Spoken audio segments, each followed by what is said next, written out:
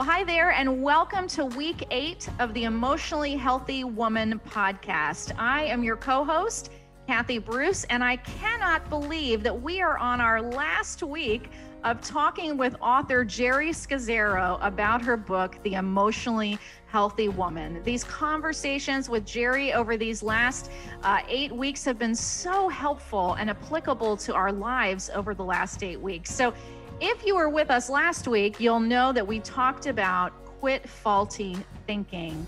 And this week of our podcast, we are finishing with such a great topic: quit living someone else's life.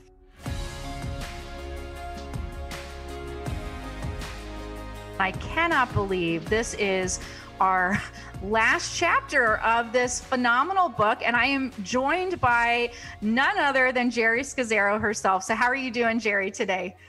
I'm doing well, and I can't believe it either. I can't believe we're at 8 already. But you as a host have made it delightful, and that's probably why it's gone so fast.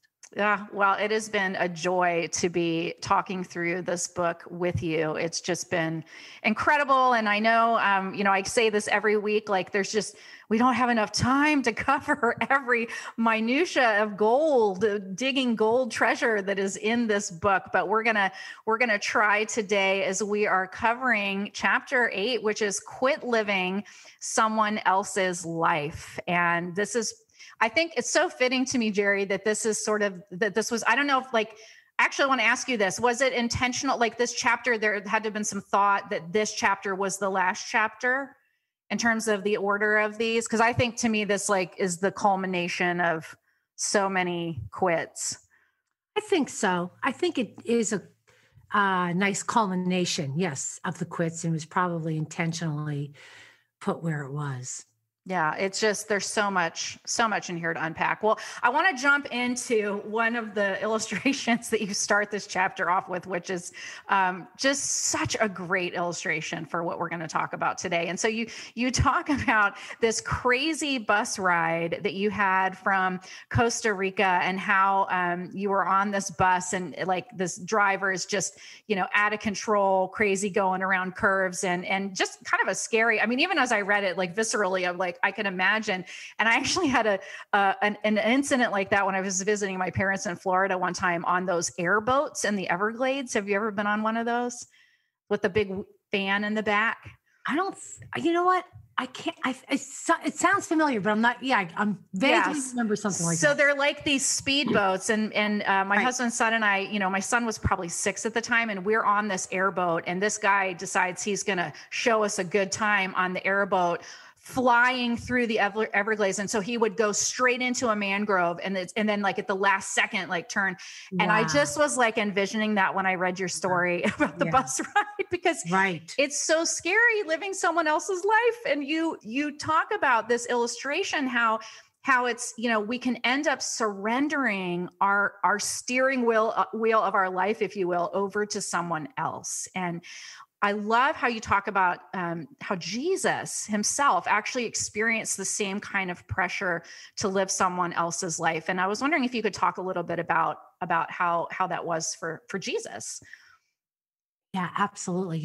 If you really contemplate his life, you read through the Gospels again, looking just for how he responded to people across the spectrum, you get a sense of how many times he disappointed people or upset people, didn't meet their expectations. He didn't disagree. He disagreed with people quite a bit. And it's such a different lens to look at scripture through, the story, especially the story of his life. And he could never, ever have accomplished his mission or be who he was created to be in the truest sense of his true self without having disappointed a lot of people. Beginning with his family. He wasn't, he didn't grow into the rabbinic teacher that they thought he would be, at least in the official sense. So he disappointed his family he wasn't always, acting and being ways that they wanted him to be. He certainly disappointed his followers many times. He disappointed, the official teachers. Anyway, he just he did what he did what he had to do because he really, lived out of his true self. And as leaders in particular, one of the experiences for me over many years was coming to the realization, if I'm really going to be who God created me to be and follow his mission for me, I am going to have to disappoint people a lot. It's just part of leadership is disappointing people. Because if you're always fulfilling the expectations of others, then you can really get detoured in terms of your own mission in your own life.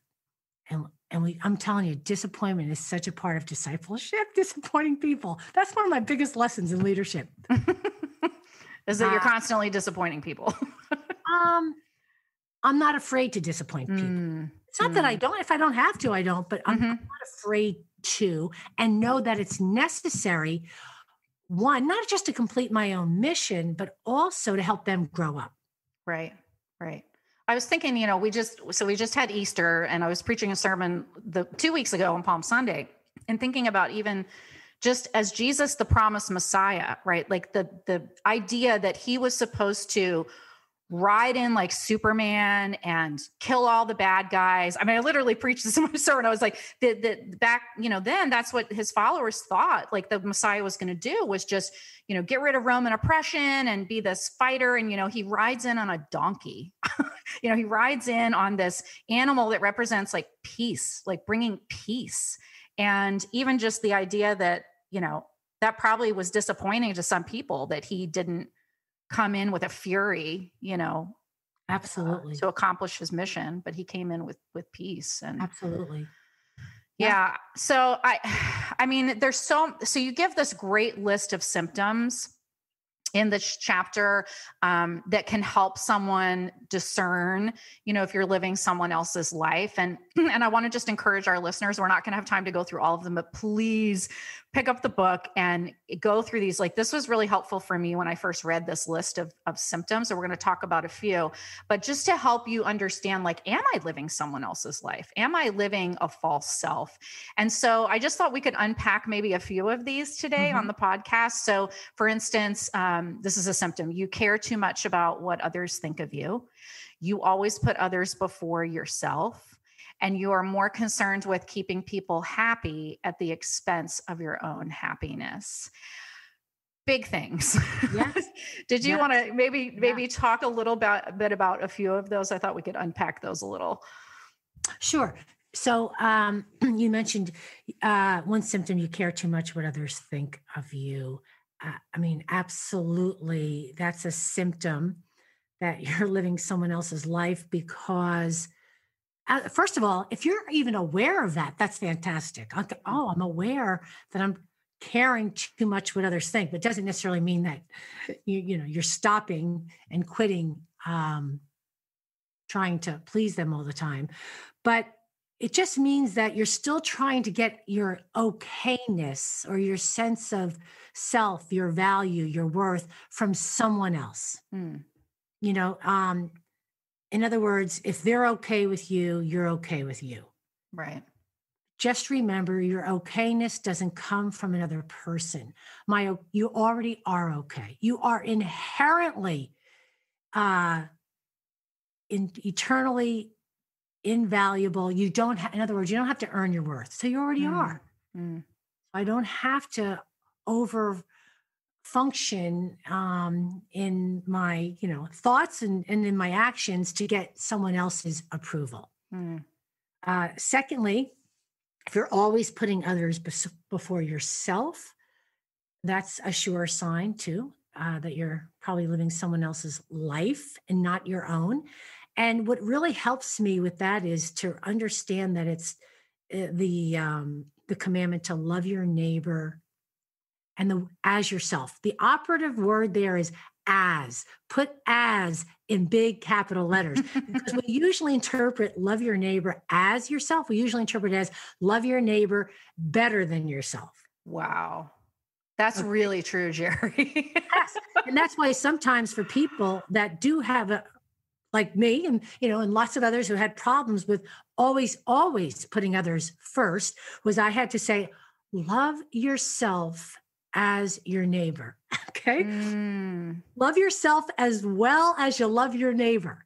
And that's a huge, helpful shift for those of us that have somehow bought into the self-sacrifice, martyrdom kind of complex that I've got to always put other people for myself, to be good, to be spiritual, to be loving, etc.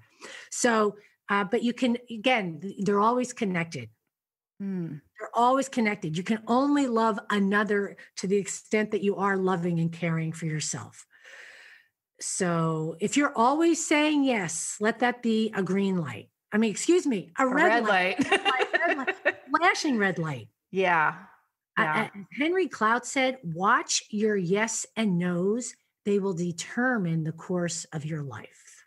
Can I ask you something just as that relates to Christianity, evangelicalism, church culture? Why is it that we are not looking at the as piece of that verse? What's driving that? Is it just an unhealthy teaching of that, or is it that it's been modeled for us? Like it's just making me wonder why we've sort of twisted that. I think it's definitely reinforcing something that started much earlier in our lives. I mean, I had a mother that sacrificed herself, for her 7 children, but beyond, I think, not always didn't model a healthy self-care, didn't model healthy limits. And part of that was social shame. I can't say no to this person, that person, because they might not think that I'm a good person. So I think it has started earlier formation, because imagine if you grew up thinking that, in order to care for others, that has to flow from caring for yourself. I don't think we'd have that much difficulty with that verse, as yourself. But it's very easy to miss it, to misinterpret it, given the way we were raised and the way the culture really, Yeah. Well, and I wonder too if some of that's coming from the way we view God as well. Like, yes, that we have to be good, right? Like I know people who are genuine Christ followers, but still kind of living under the law in a way. Like I've got to be this and do that. Otherwise, God is not going to value me.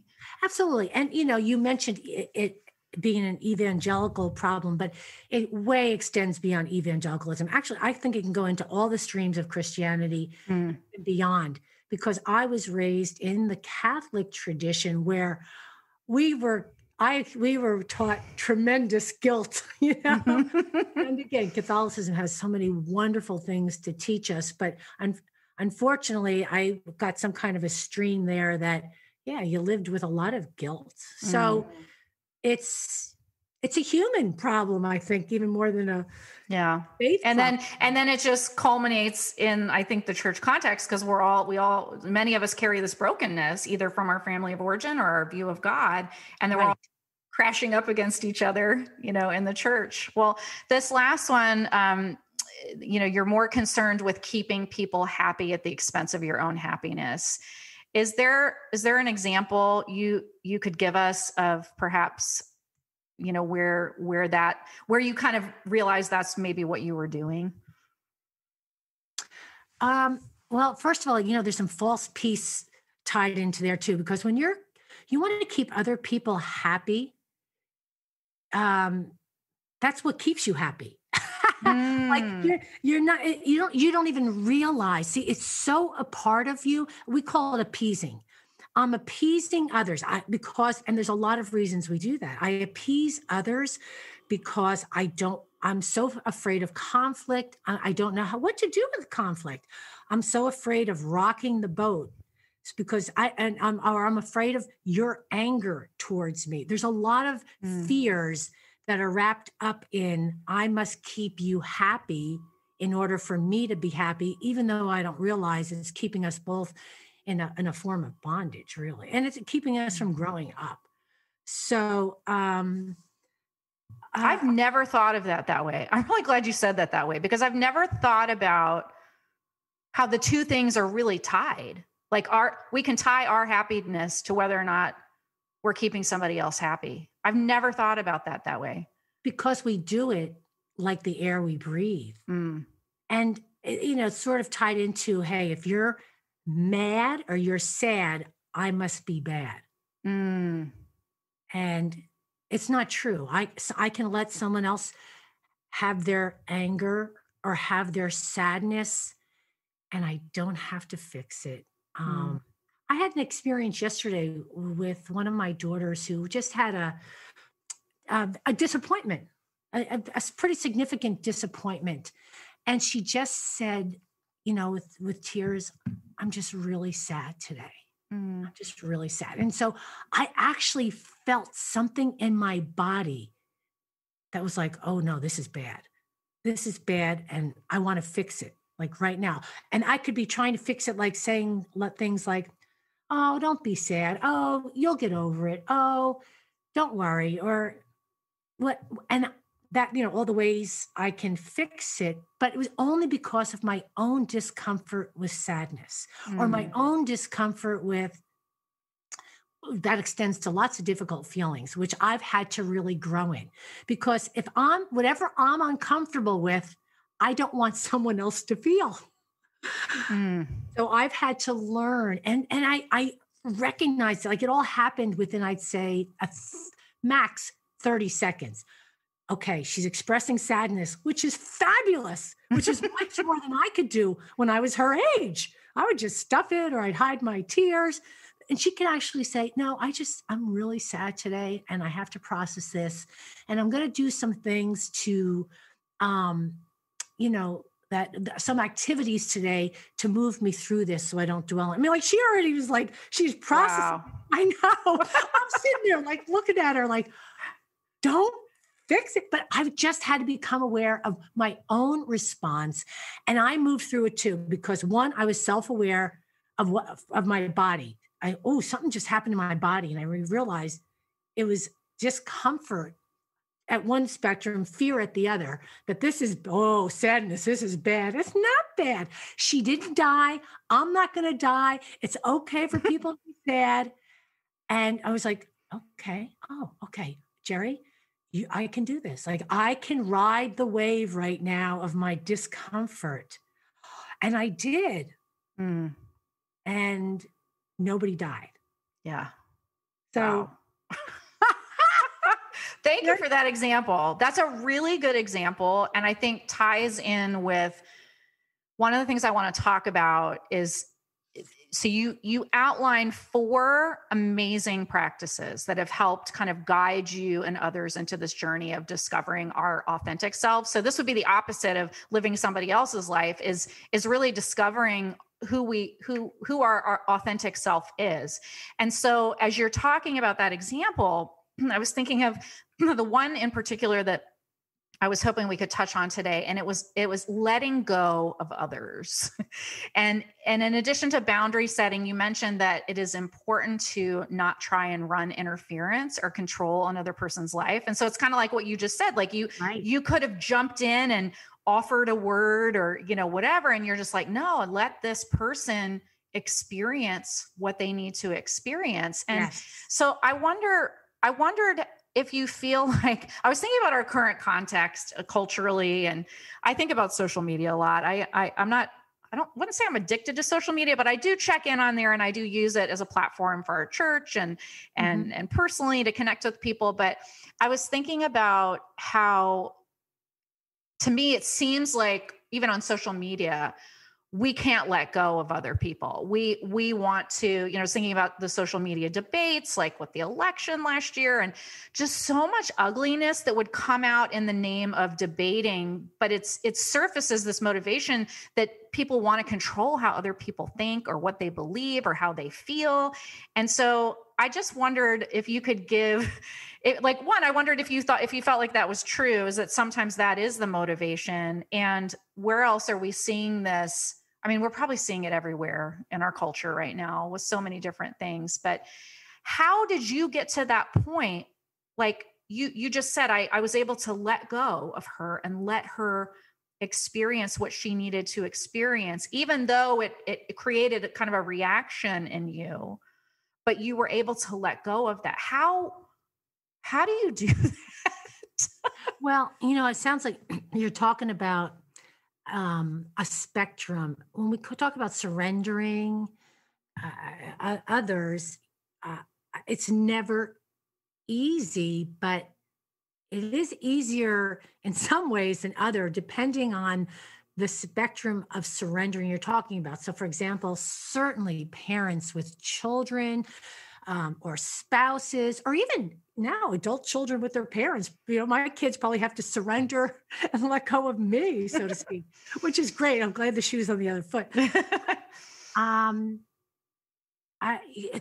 That's the experience I talked about of surrendering her, or surrendering. I constantly am surrendering my adult children in order to let them live their lives. They're separate people from me. And that, so, you've got a teenager. I'm sure there's surrendering going on, especially now.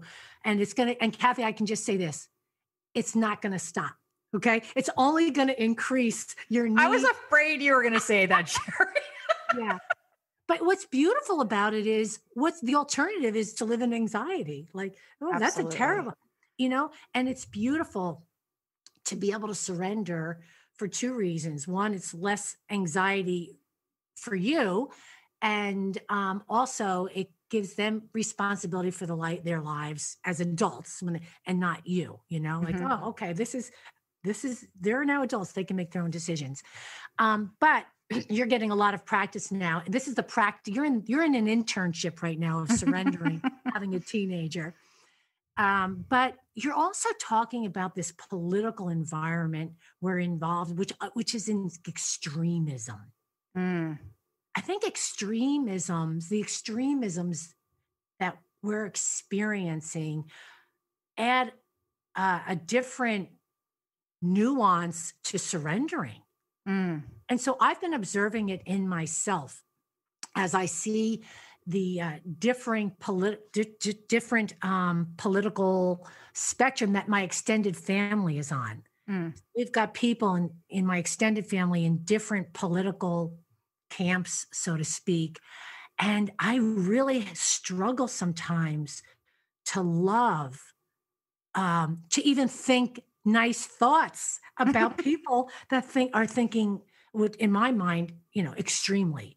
So the way that, something I feel like that God just shone a light on me very recently was because I have felt a lot of anger about it. And I realized, that's not helpful. And that's demonizing others. When I don't know everything, I haven't had personal conversation with all these folks. And so I think for me, surrendering right now for me is surrendering the anger, but allowing myself to be sad. Okay. So that's different because I think when I'm angry, I want to distance myself from them versus sadness allows me to, it just closes the gap a bit. So anyway, that's right now. I guess I would say I don't really have I don't have an answer for that one but I would pay attention to your anger. Because it sounds like to me, when we talk about, we're having a hard time surrendering those people or surrender because we're so angry and it's coming out in social media. People need to pay attention to their anger. And that's really helpful because usually what's under anger is sadness and fear. And both of those things are under my anger. Right. Like I have fear about what I'm calling extremism. And they probably think, maybe they think I'm extreme, I have extremism. But I think as a believer, I want to be attentive to and my own sadness and my fears. Because then it actually it just deflates the thing, kind of deflates it. Right. So, well, and it's so interesting talking about the anger piece of it, because you mentioned in this chapter that you give kind of a great litmus test for this to be able to tell, if you're noticing when you have traces of resentment or judgmentalism that crop up. Right. And so that, I just think for myself, if I think about anger, I mean, often anger will lead to resentment or judgmentalism. Like, I can't see the person for the whole being that they are. I just see, maybe that extremism that you're talking about. And again, this is like, the politics is just one example of so many ways that I think we, like you said, we're not in touch with the real emotion of the sadness that's underneath. And even what's underneath all of that inability to surrender others is probably lacking a foundation of just respecting differences. Can people be different from me? Most of us have grown up to think we had to think and feel like the adults in our life. And so we kind of, I've used the word fusion or enmeshed. And so, and most people come into adulthood and live their life. Most people go to the grave really not understanding and respecting differences. That, like, actually, I'm a separate person. Separateness. I'm a separate person from you. We share a lot of commonality as human beings. But I'm also separate from you, and we have differences, and we can respect the differences. But if, again, you didn't learn that growing up, you have to learn it somewhere along the line as an adult. And if you don't, it just creates a lot of what you're seeing in social media, the vitriol, just that the anger, polarization as well. Yes. Yeah. Well, I'm wondering, before we get to our last little piece of sort of the application, you give a great application for this chapter, but the last section of the chapter, you aptly titled "Discovering Yourself: A Life Work." And, I'm beginning to realize, I started realizing this about 6 years ago when I started really working on myself and some of these principles. But as I grow older, I'm continuing to see how this is discovering my true self. It's going to be a lifelong process, right? There's so many layers of the onion to continue to unpeel, so many masks that we wear. I know that I still am discovering what those are. And I wondered, is there just one piece of encouragement you could give to our listeners who are maybe starting that process of starting to realize, wow, I've been wearing masks. Like, I'm not being my true self for, some of the reasons we mentioned earlier, or some of the other reasons that you mentioned in the book. What is it, like, a piece of encouragement that you could give folks that are in that hard process? Wow. That's a big, it's like trying to, because it's hard, Geri. It's like hard work, right? Like, I feel like every time I unpeel another layer of where I've been acting out of a false self or not being true to myself, it's like, I go, gosh, I thought I just dealt with this like 2 years ago, or, you know what I mean? Or wow, I didn't realize like this piece was connected. And so I just imagine that I'm just imagining for some of our listeners, it might be kind of discouraging to think about, wow, I could be at this the rest of my life. Well, I have not found it discouraging.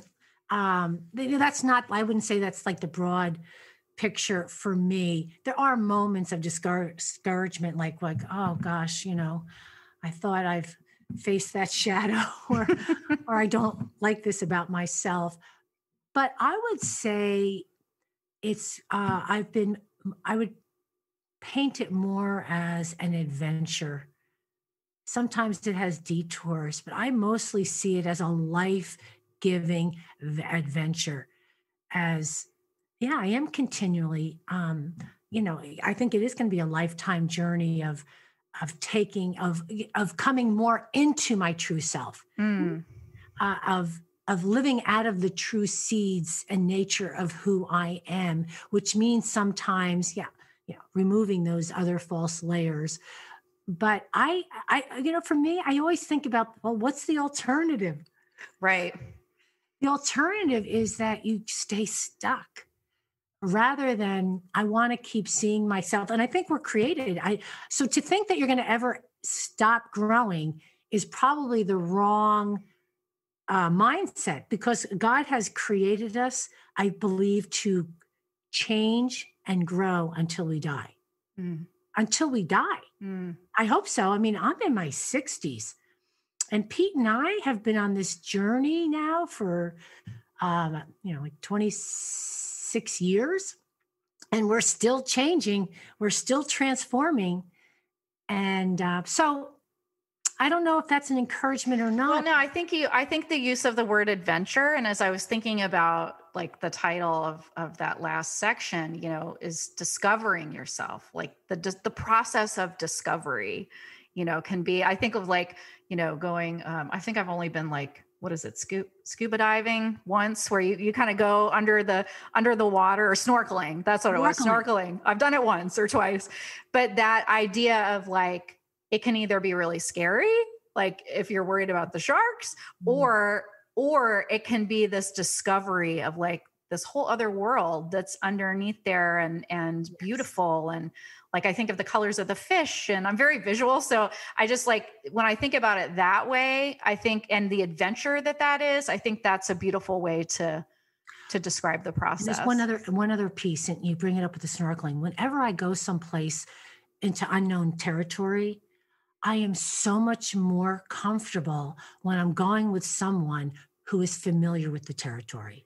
So whether it's hiking, whether it's biking, whether it's kayaking, all the outdoor things that I love, surfing. I mean, first time I went, surfing, recently, well, not so recently, but in the last few years, oh my goodness, it was so much better to have a guide, right? So and it's the same is true here.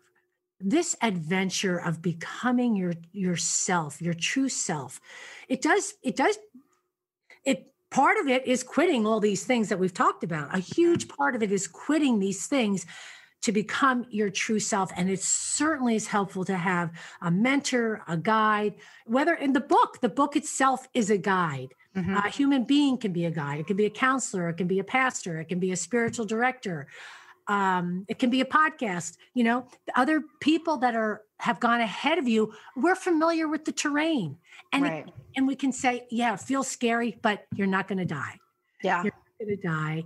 And you're actually going to come out the other side more whole, more joyful, more free. And so you don't have to do it alone. There is absolutely no reason for people to journey into the unknown alone. There are so many resources. That's so good. So good. Well, we are out of time, unfortunately, but I want to quickly, just for our listeners who maybe have missed one of these past 8 podcasts, I just want to quickly run through, the chapters in the book, the different quits. And if you would encourage you to go back, if you missed one of them, to go back and take a listen. We have, over these 8 weeks, journeyed through quit being afraid of what others think, quit lying, quit dying to the wrong things, quit denying anger, sadness, and fear, quit blaming, quit over functioning, quit faulty thinking, and then today's journey about quitting living someone else's life. And get a group. Get a group. Get a small group or a large group together with the workbook and do it as a group, because these are not easy. It is heroic to do these, but they're doable. Absolutely. And I think much richer when you go through it with someone else as well, as how I found it. Less scary. Yeah. Absolutely. Because misery likes company. And when you realize you've been living your life doing all these things, you're like, but the community lends itself to courage. Absolutely. Well, Geri, thank you so much for just sharing your wisdom, your, pieces of your life that, we're able to learn from, and just the truths that you uncover in the book and in the workbook. And I just, again, want to encourage our listeners, if you haven't gotten the Emotionally Healthy Woman, check it out. You can get it on the Emotionally Healthy Discipleship website, or even on Amazon, but we encourage you to check it out. Geri, thank you so much for spending time. Thank you, Kathy. Thank you. Take care.